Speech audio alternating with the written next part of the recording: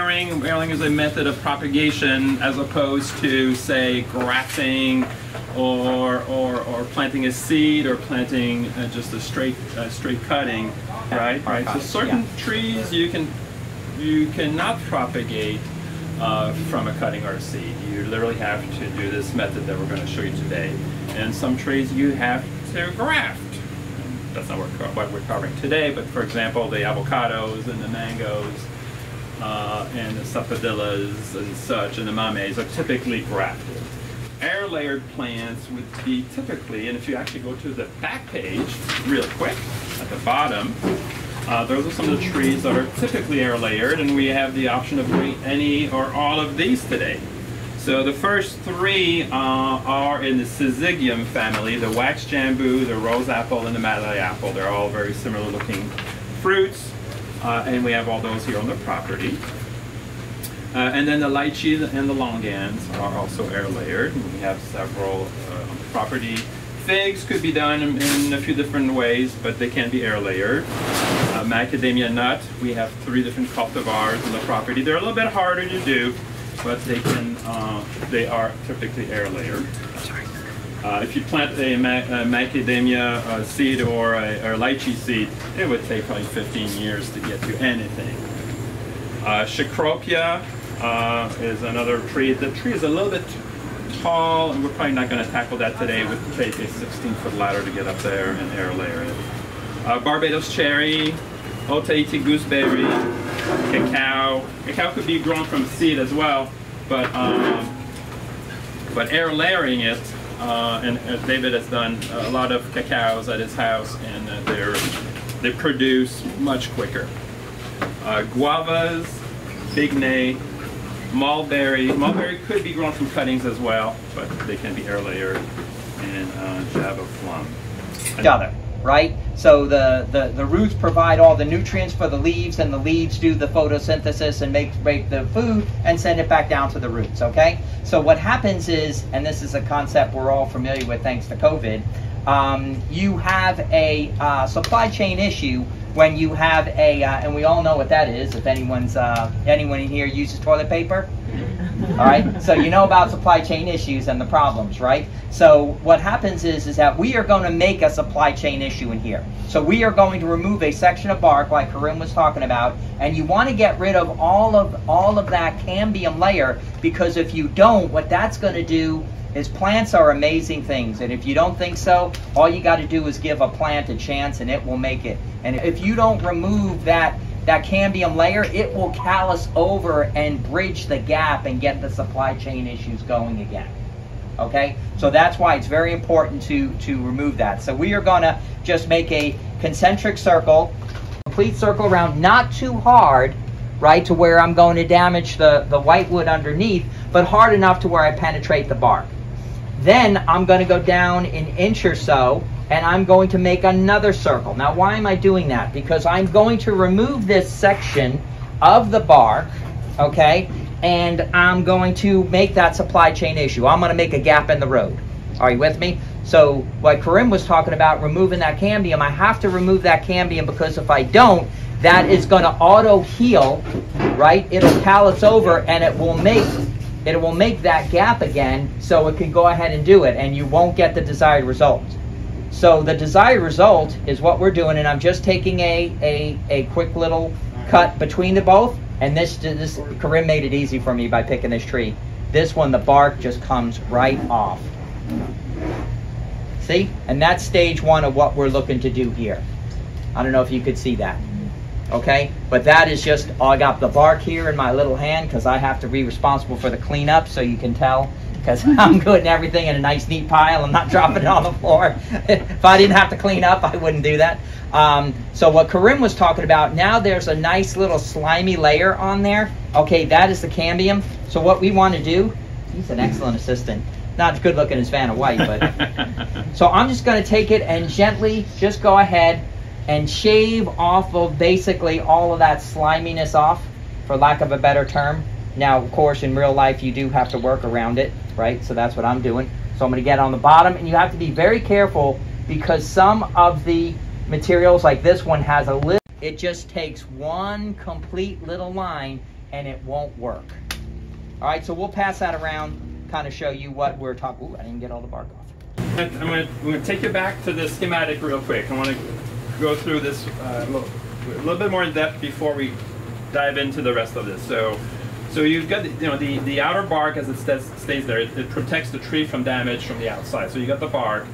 Then you've got the phloem, which moves sugars from the leaves right through the tree. That is the cambium is part of that layer. Then you have the sapwood, which is the first layer of wood that David was mentioning, and then you have the heartwood, which is in the center. The sapwood brings the water up the tree from the roots, goes to the leaves photosynthesize, generate sugars, and sugars come back down through that thin cambium layer, back down to the roots to feed the roots.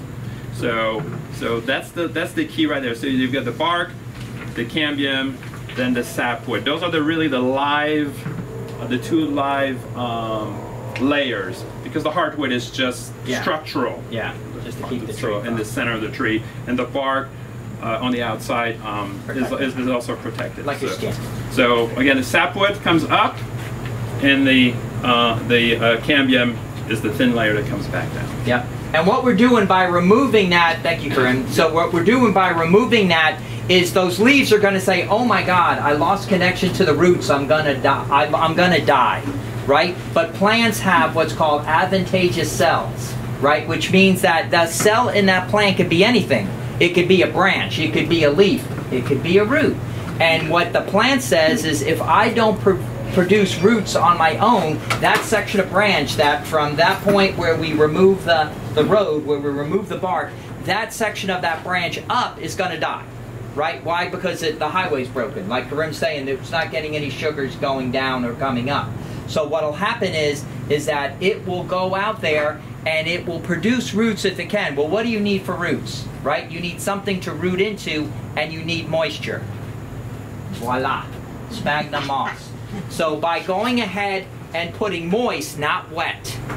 Not wet. If it's too wet, it will not work.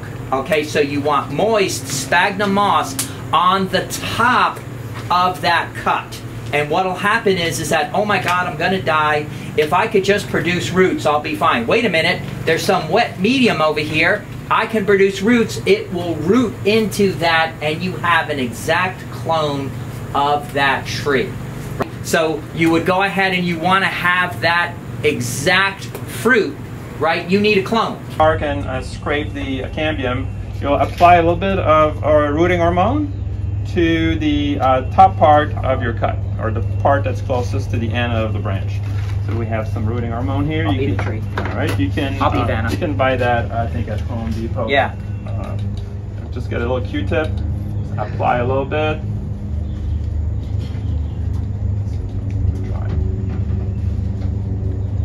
And this is just a little bit, because with hormones, too much of it, right, will shut down the rooting. So like if we're not doing tomatoes, but if you put rooting hormone on a tomato plant, you will not make it root, because there's so much rooting in a tomato plant, you'll actually shut it down. Like those weightlifters, you ever see the big guys that take too much testosterone? What happens to them over time? They were the original trannies. And that's not us, right? No. Sheet of, I got a small sheet of saran wrap.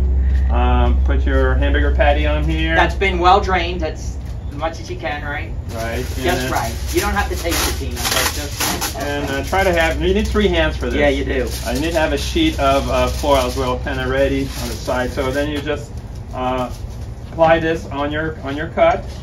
Kind of wrap it around a little bit with your other hand. The saran wrap helps to keep the moisture in. Yep. And kind of close it up. I'll cheat. Go ahead. I'll cheat.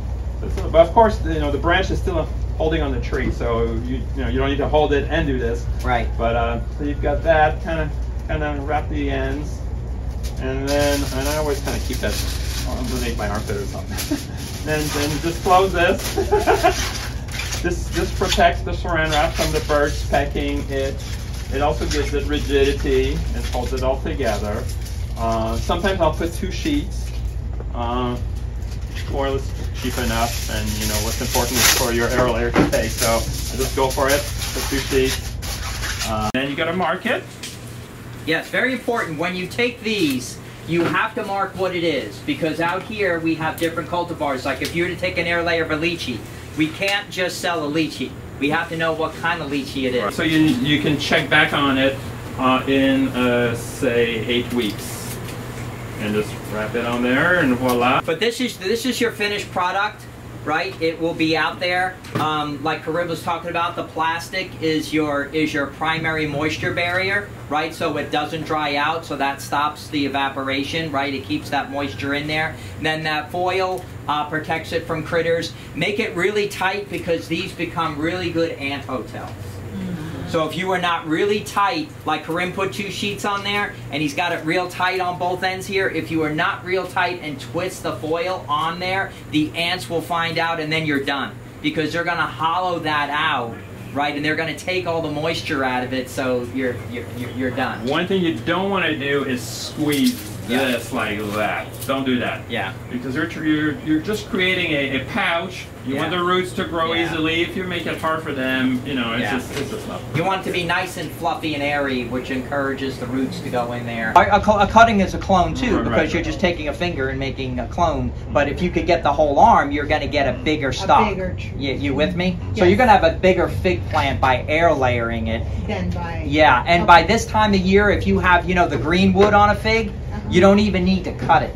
You could do this, just put that wet sphagnum moss on the green wood of a fig during the active growing season, and it will go ahead and sprout into that moss, and you're good to go. But only on the green wood and only on a fig. So almost. If you have, your friend has a good tree, a good lychee, a good longan, a good Mamea Americana that you really like, right? Oh, you can go ahead and air layer that, and all it costs them is a branch. And to Karim's point, a branch that you might have cut anyway, or they may have cut anyway, because they're hitting their head on the lawnmower. You can do breadfruit as well. If somebody has a breadfruit, you can air layer the breadfruit.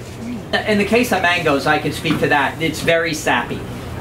You with me? Yeah, so this has got to be dry, nice. As a matter of fact, one of the things that I do, because I don't always wear gloves, especially if I'm doing soil, I don't wear gloves. I take my fingers and I put it on the union to make sure it's dry. So if I feel something slimy, I know I didn't get all the cambium off, right? So I'll do that, and then I'll go back and do it again. So I'll feel it, and I'll go through there. But mangoes, you can never do that. It constantly produces that sap, and it'll never dry out. The other fruits on that sapodilla will be the same thing. Yeah, you know, it's very sappy, so you can't do that. Yeah. On this one, they didn't put aluminum foil. They put like a plastic bag or something. Like a newspaper bag? Yeah, and if you Google it, you got people doing this in India with clay and just, you know, a trash bag. And I mean, it works, you know? You can tell who's not cleaning the floor. yeah. So this one is kind of weird. I mean, okay. I didn't do this one. Yeah. I don't know what the name is. Yeah, but you get an idea of what the end result. Now this would be where the air layer part. You got it, Cindy? Yeah. The air layer. You want to check? Sorry, I'm hitting here to hit you with a spear. No, it's okay. So, and you would soak that, right? So when you remove the moss, it does a little less damage. We're happy to sacrifice one for the education of everyone in here, but that's why we want to have that on there. You need to get the roots that will go in there and will go down, and you can see those roots. Those are nice, thick, hardy roots. Those aren't little wimpy feeder roots. That's what you want. You want good, thick roots, because again, you want this to establish quickly, to get a good anchor in the ground. So when you get so when you get the tree is going to last for you. The age would be that it's producing fruit, right? So we want to do something that's mature enough to fruit, right? So you would do this on a fruiting tree. So let's stick with our Mamea Americana out here. I don't know how old that is. If it was grown from a seedling, it would probably be 10, 15, 20 years old. right? Depending on where it grew from. If it came from another air layer, or if it came from a graft, it would be significantly less, right? Because it wouldn't take that long for you to produce fruit. When you come to the caliper, you want something that's, does anyone remember those fat pencils in school? Not quite as fat as a cigar, right? But those, what is it? Those cigarettes, Tipperellos, whatever they are. Something between that. So between a pencil and a cigar. A little bit bigger than a cigarette, let's say. Yeah, exactly. You don't want it too thin because remember, to Karim's point, that white wood is the structure of the tree. When you remove that bark, that white wood is very thin, and you'll easily snap it. And that's happened in a lot of the classes. So to go with a fatter, a higher caliber, right. And if you have a higher caliber, what happens to your gap? Is it narrower or wider? If you have a wider, right? So you'd have to go wider on that because otherwise it'll jump the gap on you. That's great, but how am I going to get the bark off? I can't, right? Someone's going to say, just cut that or something. So I go in one clean cut right in between, just stay in that groove, go back and forth, back and forth, back and forth. Now citrus, and this is really in the citrus family, but citrus, the bark pops right off, right? Like, and when you do cacao, if you do it at the right time of the year, if you do cacao and you do it at the right time of the year, the bark will pop right off for you, which is nice. If you do macadamia nut, you have to scrape that off of there. It is very, very difficult to do.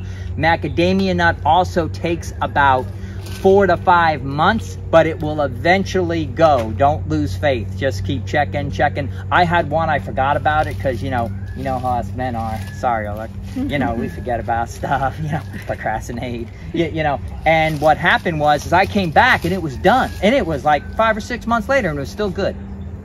Dry it off, and this one, like I said, is easy to do. And all citrus will do this. See how the bark just flakes off. And look in there, and most of the cambium came off too. You see where that's kind of greenish? Yeah. That's your little like he was talking about the sapwood. That's your little cambium in there, right? So there's still some on the tree, but there's a lot in that bark right there. So this one's so cool, you know what I mean? I wore these to protect against them skeeters.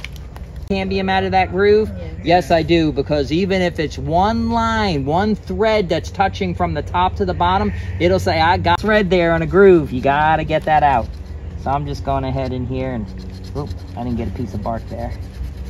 So, and again, like I like to feel it, and you can actually feel it'll be dry as we do this. Sorry, don't see as good as I used to. Right? You want to have all the cambium scraped off of there. You want to have your gap there, an inch or two or whatever it is. You should feel it. It should be relatively dry, right, between those, right? So the supply chain is broken, right? The roots are no longer talking because we removed that highway, removed that cambium layer, right? So this is going to say, hey, I feel this substrate around me. I can put out roots and I'm good to go. And not only would it put out roots, but it'll pull out nice, vigorous roots that'll go ahead and that'll go ahead and carry the tree, right? We don't want wimpy roots. We want these good roots that we can put this tree in the ground and someone knocking it is not going to knock it down, because that doesn't do you any good, right? You want a tree that can fruit, so it's got to get big and boom. This was probably an air layer too. So, but it's a nice tree and it's a rare tree. Okay, so it seems to work. I haven't found any evidence, pro or con, that it helps or hurts, right? It seems to be the same amount of percentage of 60-70% of when I take them with hormone. So I take a little Q-tip, get a little dust. Remember, do not breathe this in. It is not some other white powder that you want to snort. Okay, so I just take this and I just do a minor dusting. Minor dusting all the way around, right? I want to get right on the cut, right under that first cut, okay? Sticks do not help you. They do not absorb water, okay? So they do not help you. So when I see those sticks, I just say, yeah, okay, it helps the soil, but it's not helping me. So you kind of want your ball to be free of any sticks, and these aren't too bad. These are at least long and thin. Some of those sticks are really short, like this one. Kind of really cause you some problems when you do your air layer. So you want to make it stick free, which again is not a problem when you do soil, right? So then you take your plus hand, you can go ahead and wrap it and it touches itself. Well, it's your enemy because it'll just touch itself when you don't want it to, right? And it'll just kind of mend onto itself.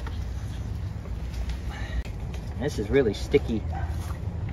This is like low grade moss. Okay, so now you'll feel this when you do it, but it is very, very wet. So there's my softball size that I start with, and it'll be a baseball when I'm done. Okay, so everyone see, I tried to do the de-stick it as much as I can, but it's literally dripping wet. So I'm gonna go out there, look at how much water's coming out of this. I mean, again, you want it moist, not soaking wet. I get that, so I get this guy. All right, and I'm just gonna lay it out there. You're gonna find this is one of the many times in your life that you said, why didn't God put a third arm on us? It would be so much easier. Okay, so try to center it in the middle there, okay? I want to make those ends really tight. Why do I want to make the ends tight on this? I don't want any ant hotels, correct. Oops. All right, so now, here's what you gotta do. All right, you get this in your one hand, right? Like Karim says, you tuck this under your arm or you do something with it, you know, and make sure everything is good there. And I'm gonna go around and I try to have it in the center. Okay, is everyone with me there? Center this sucker up as easy as I can, because you wanna have room to wrap those upper and bottom parts so it stays on itself. Go in here. Now, the moss, I want to have the moss. I want to put the ball, right? So I don't want to put the ball so it's like way, way up here. Are you with me? Why? Where are the roots going to come from? Roots are going to come from here down. So I want to have 75% plus of the ball underneath that top, right? So the roots have somewhere to grow into. Is everyone with me? Yeah. So I'm not going to center the ball way up here and have 25% because then I'm just not going to have the roots growing into. So I want to do that. So I'll do that as best I can, and then I will take with both hands as best I can, flip that one side under, and then flip that other side over. Again, this is where the wrap is your best friend or your worst enemy. And I try not to move it around too much, because again, that's going to interfere where I wound up putting my hormone. I didn't cinch the bottom good. Juice. And cinch it down. And again, I want to make sure that those ends are tight so I don't get the ant hotel thing going on. And this also acts as another vapor barrier. So the plastic is your primary vapor barrier, so it doesn't dry out on you. And then you got the foil as another vapor barrier, but the foil is really more for bird or ant protection. And you can wrap it twice with the foil? Yeah. So I'll put another piece on there. Okay. Pre-cut sheets that are like they fit perfect in your toaster oven. Yeah. I love a toaster oven. So you know, and they're about this size, and they're pre-cut and they're ready to go. And I do 2 of them every time I do one, because I'm not working on any layers that are too much bigger than this. And if they are, I'll just custom do it. But yeah, I'll go ahead and put a second foil on there.